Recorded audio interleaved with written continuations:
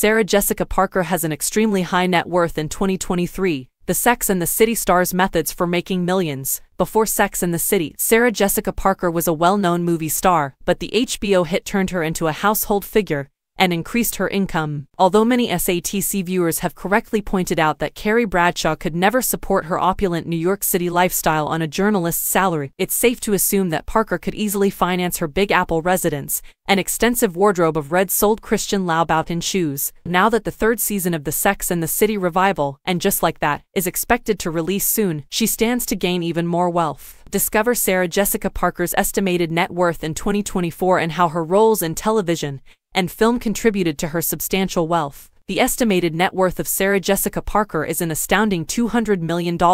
That's a whole lot of red bottoms in Manolo Blahniks. What was Sarah Jessica Parker's salary for the second Hocus Pocus film? Released in 1993, the original Hocus Pocus was a box office failure and was despised by critics even more cruel than the Sanderson sisters, yet it went on to become a cult classic and a nostalgic favorite among the younger generation. Parker stated that she was really shocked that the sequel had been approved, however it is unknown how much she will be paid for it. In all honesty, at the September 2022 Hocus Pocus 2 premiere, she told Vanity Fair, "I didn't think much about a sequel for the past 28 years. I didn't participate in the discussions. I was shocked to learn that it was going to happen. The one who had the concept for years and believed that everything would work out was Bet. I have a great deal of respect for her since she persisted in believing that there should be a sequel. The lesson here is to pay attention to Divine Miss M. She is aware of what works and how to complete the task."